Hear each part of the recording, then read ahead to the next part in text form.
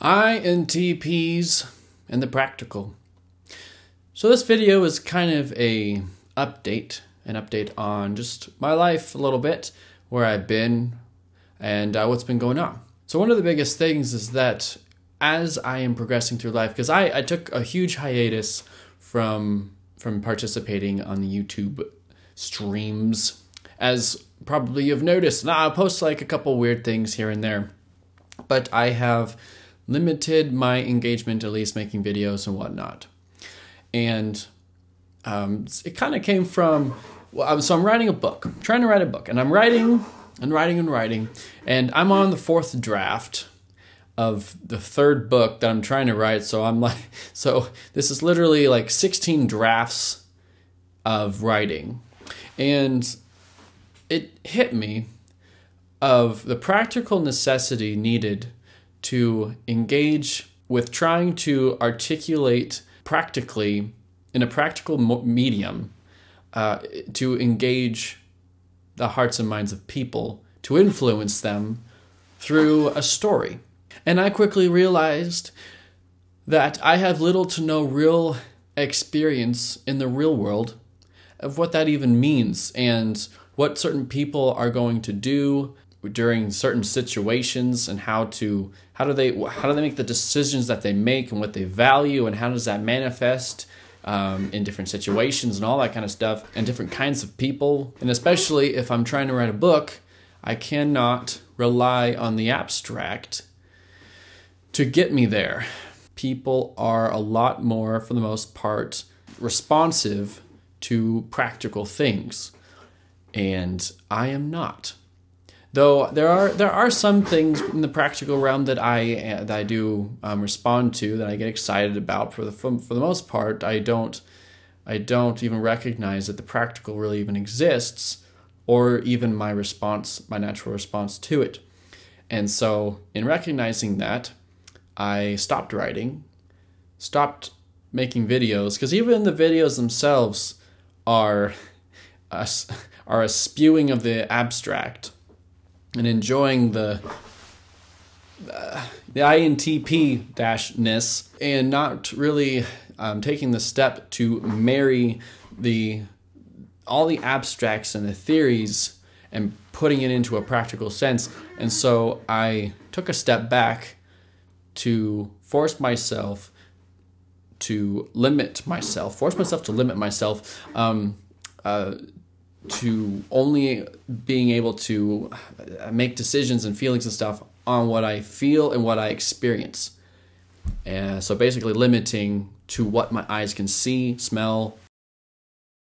Now granted, it's not like you turn off the abstract, you can't, but forcing yourself to reevaluate life from a completely different part of the sphere. My dad has an analogy where it's like we're all part of this like sphere, and you're here and I'm here, and everyone has like a different way of going about things, but they are still that kind of person. And so, but you can like learn from the different perspectives and whatnot. And so I wanted to, I guess, find a way to force myself to recognize, or to witness and also value more practical things. And with that comes more of an excitement to engage with people. I find myself very much longing to engage with individuals. And part of it is also rooted in just a lot of loneliness over the years, and also hurts, and trying to figure out how to fit in just the world. And once you start to find friends that are very worthwhile, and you really appreciate them, and they're very supportive of you and whatnot, you long to want to participate with them more often. And I've gotten to a point where like I am cherishing those engagements, but also when you're going with people, you are learning more about them, you're witnessing more of like different kinds of people, and it's feeding the abstract, absolutely. But you are in a place where you have to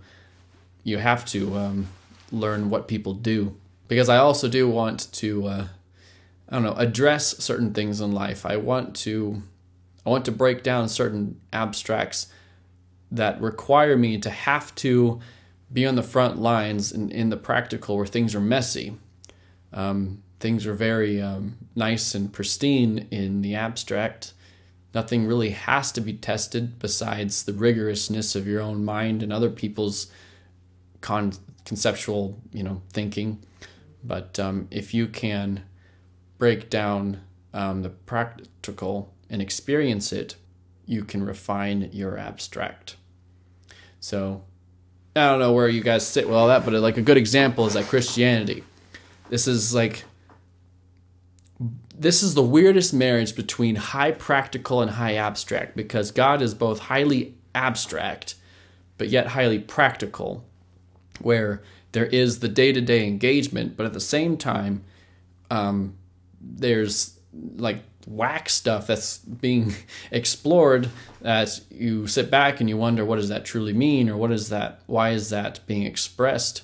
Now, so abstract people know what to do with abstract thoughts, and how that influences them, and how that engages their, emotive response or mental response.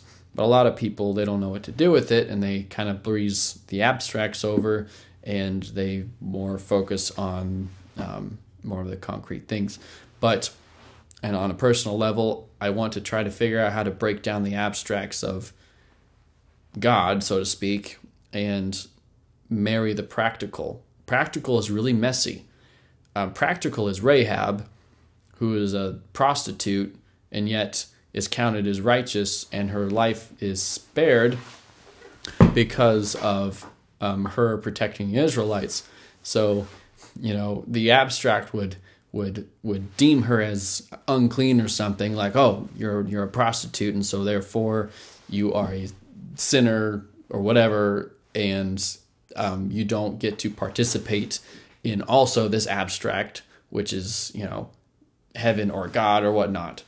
But you see that she is able to participate in, and is even counted in the lineage of Christ.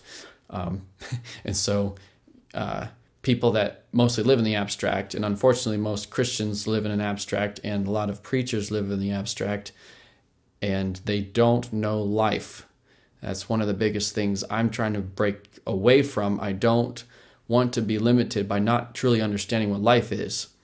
And I want to face it and see it for what it really is, and how people really behave, and who people really are. Because especially with INTPs, we really separate ourselves and not actively participate with the world very often. And so I guess I would encourage other INTPs. Now, I'm 27 right now. That's where I'm at. I've had my fun, so to speak, where I used to be an individual where as soon as I'm home from work, I'm spending hours trying to learn something, trying to pursue something that engages my mind and the abstract. And it's getting to a point now when I'm getting older where I'm realizing, I guess, the emptiness with it. But I mean, there's a lot of great things with it. It's not bad. But there is value in creating memories.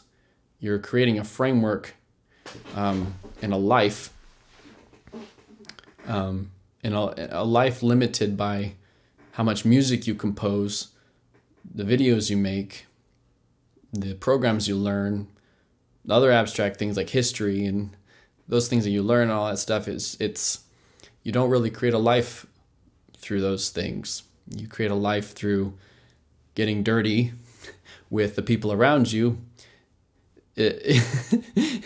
not in a nasty way, but it means your hands are in the dirt. You're consciously making a choice every day to engage with the messy of life, and finding